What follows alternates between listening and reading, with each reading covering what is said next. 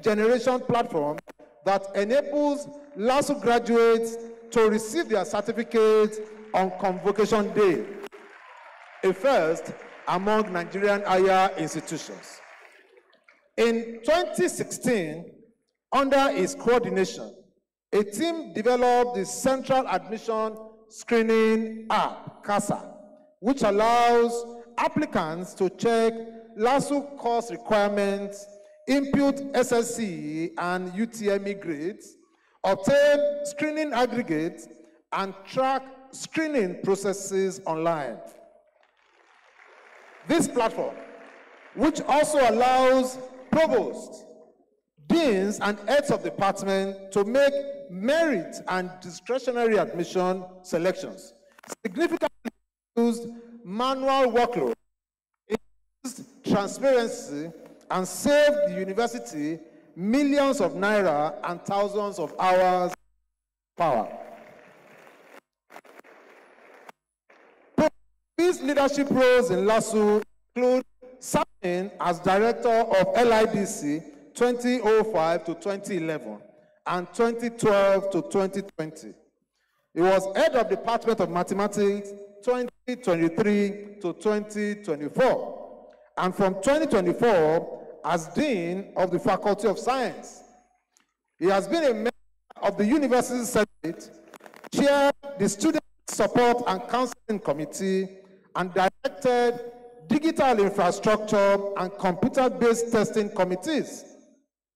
His vision has remained clear: to promote rigorous scholarship, foster institutional innovation, and uphold moral leadership. Beyond LASU, his impact extends nationally and internationally. He served as technical consultant to the National Postgraduate Medical College of Nigeria and as visiting professor at Bowen University, Iwo. He has acted as external assessor and external examiner for universities across Nigeria and Ghana, reinforcing academic standards and capacity building in the region. Professor AKANBI is married to Mrs. Adebunmi Eboluwa AKANBI. Together, they have 4 children. Ladies and gentlemen, today, Mrs. Adebowale AKANBI, the 114th inaugural lecturer of our university, stands as a testament to what is when ever meets divine guidance. His story affirms that beginnings do not dictate endings, that human fallibility can give way to divine infallibility, and that a nation grounded in integrity can reshape institutions and lives. His legacy lives on through his research, his students, his innovations, and his family. Ladies and gentlemen, I present the inaugural lecturer.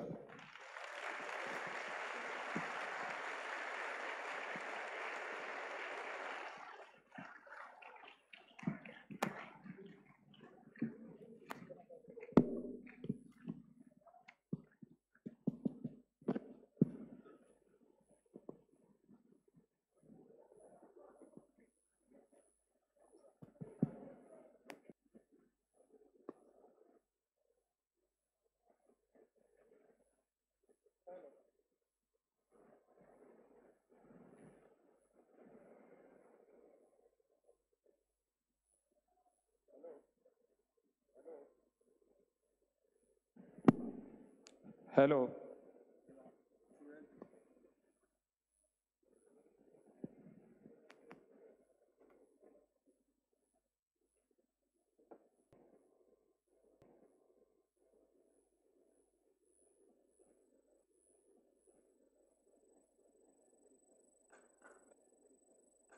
Hello. Hello.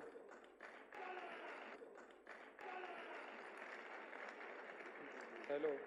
Hello. Hello. Olúwa lé ààbò mi àti ìwọ ní ìgbà ìpọ́njú, nítorí náà ni èmi kì yóò bẹ̀rù bí a tilẹ̀ gbé ayé nídìí tí a ṣiṣẹ́ àwọn òkè ńlá ní ipò lọ sí inú òkun. Bí omi rẹ̀ tilẹ̀ ń hó tí àwọ̀ bíbí rẹ̀ odò ńlá kan wà ṣíṣàn èyí tí ó mú iná Ọlọ́run dùn. Ibi mímọ́ àgọ́ wọn ni ti ọ̀gá ògo Ọlọ́run bẹ láàrin rẹ̀, a kì yóò ṣí nídìí.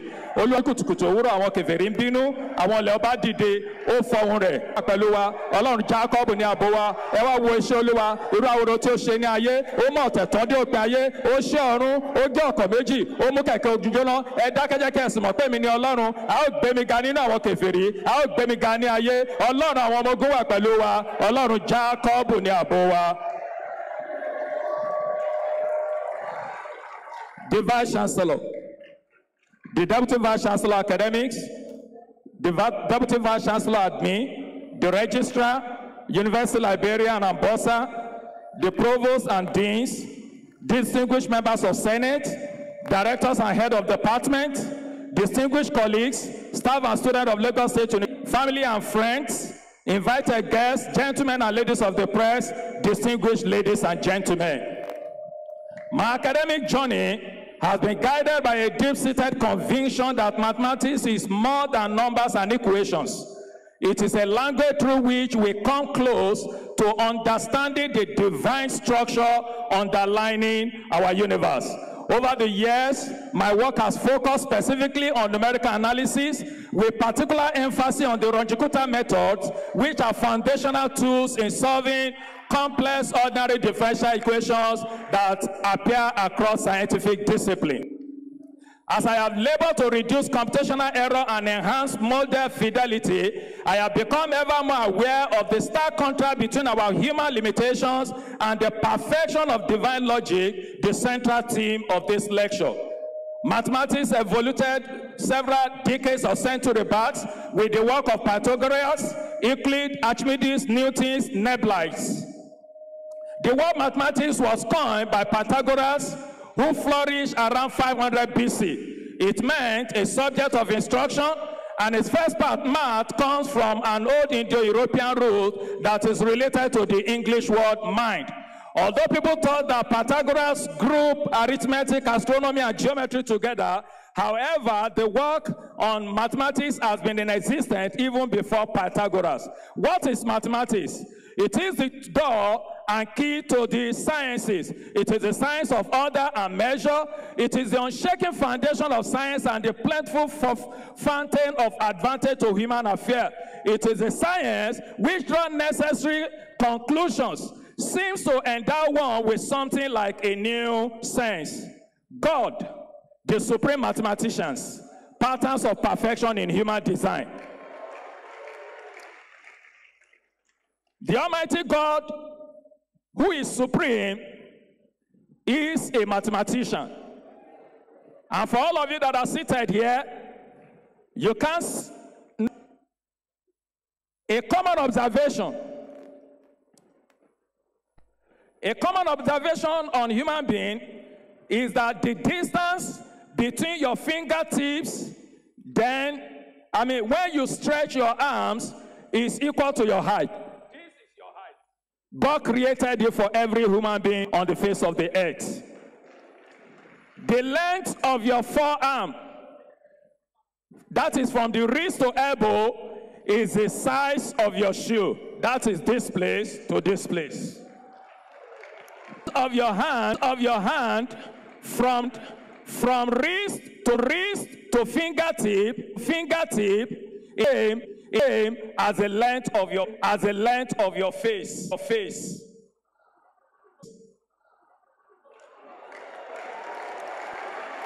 The length of your foot is roughly equivalent to the length of your hair from chin to crown.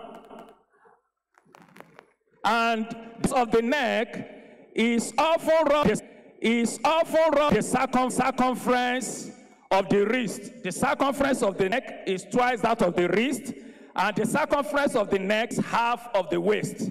So if the waist size is W, it is equal to 2 times N, the neck size, and 4 times omega, the wrist size. So this analogy that I have just presented, for over 8.2 billion people that live in the world, you see it exactly the same, whether they are fat, short, tall, or slim. Today, numerical analysis has taken center stage in addressing real-world problems that defy exact, symbolic solution. It emerged as a necessity to bridge the tools, mathematics ideals, and computational realities of modern science and engineering. My area of specialization, the longitudinal method, is part of this heritage. As I deepened my research and teaching, I found out that longitudinal method were not just a set of computational routines, they represented philosophical transition between human approximation and divine precision. Vice Chancellor, sir. My academic journey has been a relentless pursuit within the mathematical sciences, specifically in numerical analysis. The field at its core acknowledges the inherent human fallibility in our attempt to describe the universe through mathematical models. While the universe, in its grand design, operates with what one might term divine infallibility, our mathematical representation and more acutely, our computational solutions are always approximation. The quest then is to bridge this gap, to minimize our errors, and to strive for computational results that echo, however faintly, the divine precision. Many fields of application, notably chemical engineering and control theory, yield initial value problem, which we can see on the screen. And longitudinal method is of this form for solving such a problem. My work has extensively explored and improved longitudinal methods, which are celebrated for their self-starting nature. The innovation that I did in longitudinal method is to create additional time in equation 13. And when used to solve some problem, number one, we have found out that its existence and uniqueness of solution exists, it is accurate and stable, and it converges. The proposed method which I have just shown to you is of order 4, compared with what Runge and Kuta developed that were of order 2. They were used to solve Kapp's equation in equation 14 and 15, and the result shows from the graphs that the error from the method that I created is very, very low compared with other methods. I'm already in the graph, the charts. You can see the error for that of longitudinal compared with what I have created that is called multi-derivative explicit longitudinal method. All the chart shows that the error are much lesser than that of the traditional methods. What are the diverse application and interdisciplinary research that I have carried out over time? My work extends beyond theoretical numerical analysis into various applied fields, demonstrating how robust computational tools can inform critical decision and deepen our understanding of real-world phenomena. Research was conducted on the comparative analysis of university examination, UME, and post-UTME admission models at Lagos State University. The findings were stark. Post-UTME is a significant better predictor of student academic performance, both in the first and final year, than UME or O-level result. The first post-UTME in Lagos State University was conducted in 2005 with 30,000 subscribers and an IGR of 16 million naira. I developed the first translator for the optical mark reader sheet that was used to conduct that examination. Although the supplier had told the university that it was going to cost the university 500,000 naira, which is estimated today to the tune of 728 million as of today based on dollar exchange rate. But I eventually developed that software without collecting a dime from the university. Later on, that very software grew and became the Directorate of Test and Administration. Several people that headed that directorate are seated in this auditorium today. In my quest also to conceptualize, to solve difficulty in New African Secondary School mathematical curriculum, I had earlier in my early journey of life joined the research group, STEC, of Professor distinguished us Peter Okebukola, who is present in this hall today, who has established us in a very profound cultural, contextual approach to teaching and learning, the CTCA. And that has helped me in furthering my engagement as far as engagement with students is concerned.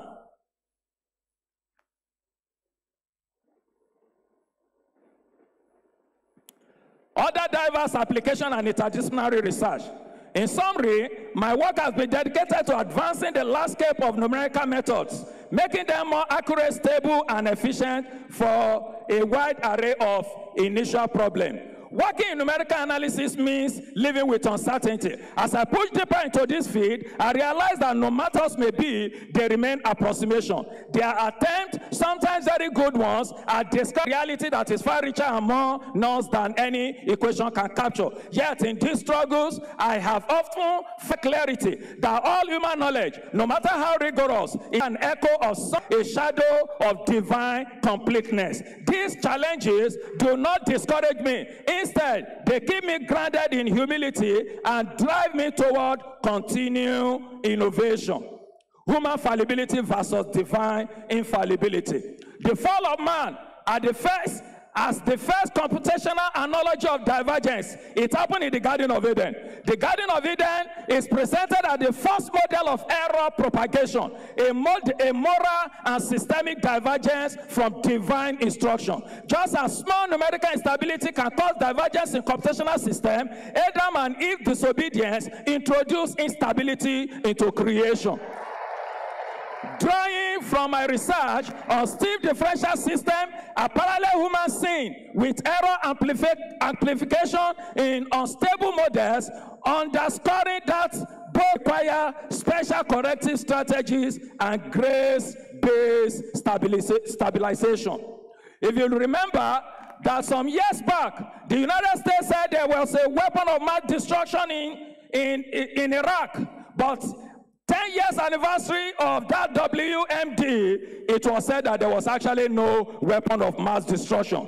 There are other things like evolution of atomic theory, code fusion, radiocarbon dating errors. Humanity's understanding has continual epistemic fragility. At a point, they said that the world was flat. Later, it was confirmed that it is not flat. Somebody said it was round. Later, it was said not round, but it is spherical. This prelude established the philosophical foundation for contrasting the approximate, uncertain nature of human inquiry with the flawless certainty of divine wisdom. Human assumptions, approximation, and the limit of knowledge. Every mathematical model depends on assumption, continuity, linearity, differentiability, and hence remain fallible. My innovations, longitudinal, exponentially fitted, and trigonometrically fitted method exemplify humanity's struggle to refine its tools and feed truth more closely. Yet, all such methods retain residual errors. Human computation is an act of approximation, never of omniscience, a reflection of our final grasp of divine perfection. Divine infallibility, truth without